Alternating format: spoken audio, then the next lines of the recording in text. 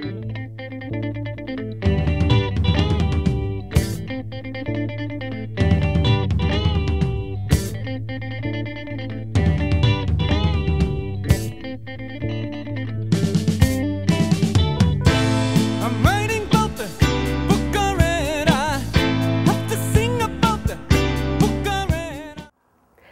welcome to Cooking the Books. I'm here today with Kathryn Borel. It's me. Who has come to us all the way from Canada. Our neighbor to the north. Snowy. I like to think of America as Canada's pants. Canada's pants. That's how we think of ourselves. Good. Except we never think about Canada at all, except during the Olympics, basically. Sorry. So Kathryn is the author of Corked, which is a memoir. And this is a really funny book, Kathryn. Thanks. Well, you see, it's called Corked, and there's a It's a ruined wine bottle. So I'm thinking that this is a book about wine. Yes. You totally got it. It's like you've read it or something. I might be a little disappointed if I thought that I was going to learn like what to order in a fancy French restaurant. I think that's what I was going to write originally, and then it just turned out to be like a longish rant about the difficult relationship that I have with my father. Yes. That ended up being cleansing at the end as a result of writing the book, but not of the liver, but cleansing of the emotions. Of the psyche. Yeah. So your dad is this amazing character in this book, and also, I guess, in real life, as it is a memoir. But you guys went on a huge, crazy road trip, not in your native Canada, but in France. Mm-hmm. His native France, yeah. He's Parisian. Mm-hmm. I had this really terrible car accident when I was 21 years old, and I killed a man. And she killed a man. I killed a man, yeah. First murderer on Cooking the Books. Throwing that out there. Let's just clarify about the accident that it was so completely not your fault at all. An old man was jaywalking across a highway, and so I smashed into him. It's the kind of thing that could happen to anyone who drives a car. It's true, yeah. An old man. Why are they walking across highways like that? But anyway, so I had this really kind of like desperate moment of recalibration when it came to life and how long it is, and killed the man. My father had this ridiculous accident 2 years later where he fell into a hole, snapped the tendons in his knee. Right. He was getting some bottles for a family tasting we were doing. So I went down into the cellar and I had this crazy Proustian moment where I was like, oh, there's like a jillion bottles of wine in the cellar. There's no way he's going to be able to drink his way through the cellar. This will be my wine at some point. And when he started walking again properly, I proposed this wine trip because I was like, if I can kind of like dig my hands into the soil of France, I'm sure I'll understand the wine and understand him. Okay, so explain to us quickly what we're gonna make today, because it's something from the book, very specifically. My father was one of those people who was never very good at expressing. He expresses like affection in a very bizarre kind of way. When I did something right, I never really knew if I was doing something right, but I had this really great moment where I learned how to make hollandaise. One of my very good friends is a chef, and she taught me how to make sort of textbook hollandaise. He was also a chef when he was like working in France. So we were making steamed asparagus one day, and I was like, would you like me to make a hollandaise sauce? And so he was like, no, you've got to work for ages to make sauces. And then I whipped up this batch of textbook hollandaise, and he was like, I cannot believe you. He was so deferential and impressed with my hollandaise making skills. So what's the first step in making textbook hollandaise that will impress even a French saucier? Even a French saucier. We're gonna separate 4 eggs. So the way that I like to separate eggs is just kind of I hold it and then you just kind of tap it along the sides so you make a clean cut like this. It's already getting pretty fancy textbooky up in here. So yeah, so you just kind of pull apart the... Pressure's on, man. I know, seriously, I'm going to mess everything Separating up an egg now. on camera. Oh, jeez. Yeah. Look at this. I've never mastered doing that. Really?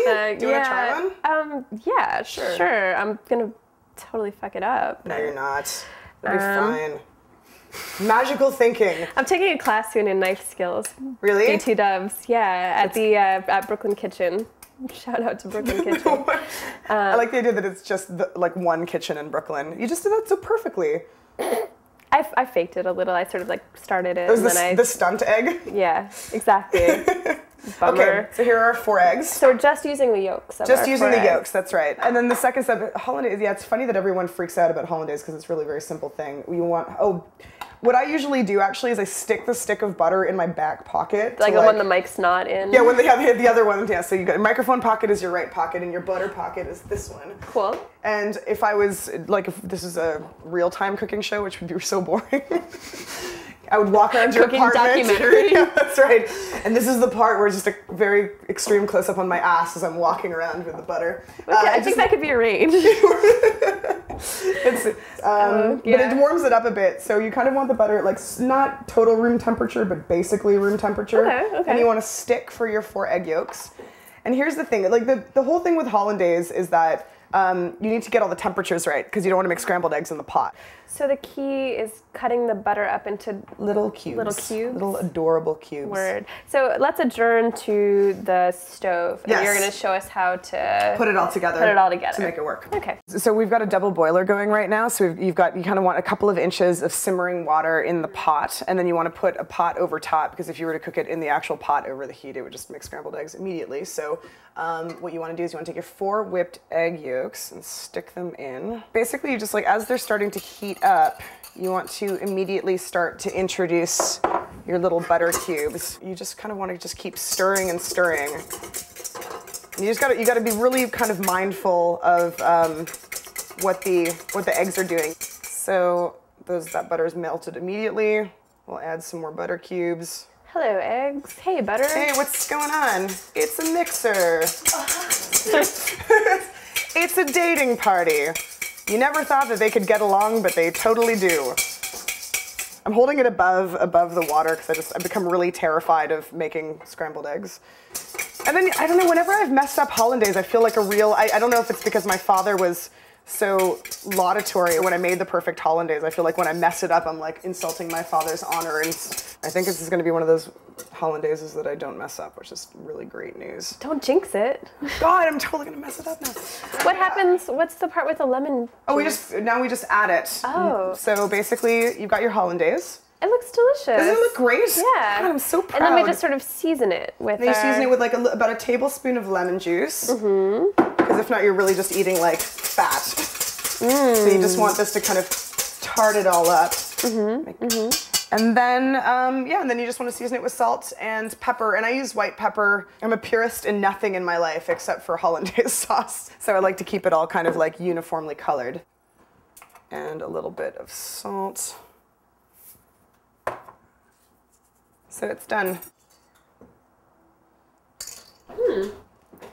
Did we achieve enough? I like it. Okay, good. So we're gonna now pour the hollandaise over the asparagus.